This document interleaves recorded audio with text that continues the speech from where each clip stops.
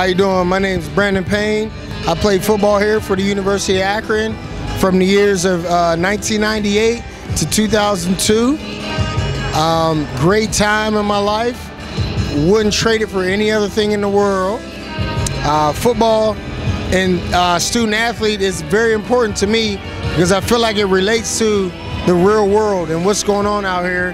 You have to be able to adapt and change and adjust to situations and be able to meet people and talk to people and work together with people. As a student here, to me it was awesome. It was the best thing ever.